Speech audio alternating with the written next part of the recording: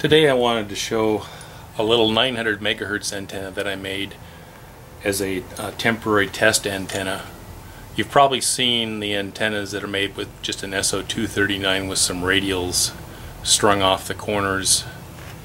This one is made with a SO239, but I had a little bracket that I bought at a ham swap that already had the SO239 on it. And what I ended up doing, instead of putting radials off of this, I cut a piece of aluminum and it already had a hole drilled in it here.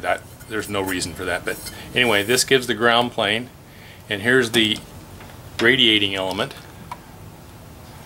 and this radiating element is cut to 927.5 megahertz. It's about 3.1 inches long, and it actually just plugs in. You could change out this element for a different frequency if you wanted. So it just plugs in there, and I don't know that you would want to use this as a permanent antenna.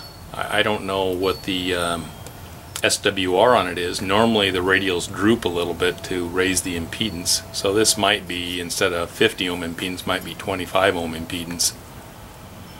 But anyway, it works as a test antenna here, and I'll show you in a moment. I'll hook it up to a 900 megahertz radio and transmit on it. Here's my example setup. I've got a Kenwood THF6 handheld that I'll use for receive on the B band. Here's a close-up of the radio so you can see what frequency it's set to, 927.5. And I've got a Motorola MCS 2000 radio.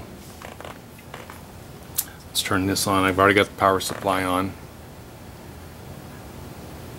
Okay, the way I've coded this front panel, if you can read this, it's 7_5S-C26, and what that really means is it's 927.5 simplex, carrier operated, and it's channel 26. So let's turn this on, and I'm hooked up to the little antenna, this one, and I'm going to key up on the microphone here. Test 1 2 3 1 2 3 test test test. This is N6TWW testing. So I know this is really close, or in close proximity to the antenna. I could probably transmit without an antenna, and this radio would receive it this close, but it's just to show you that this setup works.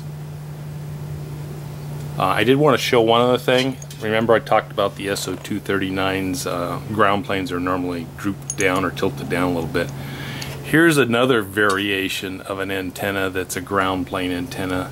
Normally people will have an SO239s with the 4 screws at the corner with the radials coming down from it.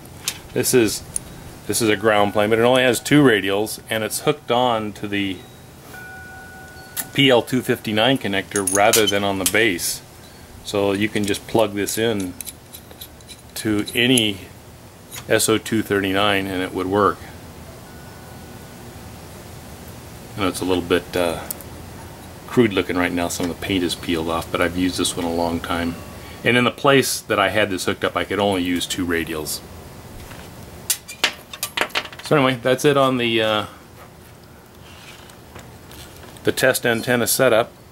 Again, I'll give you another look. That's from the bottom side, top side. This is the type that just screws on with a nut rather than 4 screws. And again, this element can unplug. You could change element sizes for a different frequency if you wanted. Anyway, just a different variation on a ground plane antenna using an SO239 connector.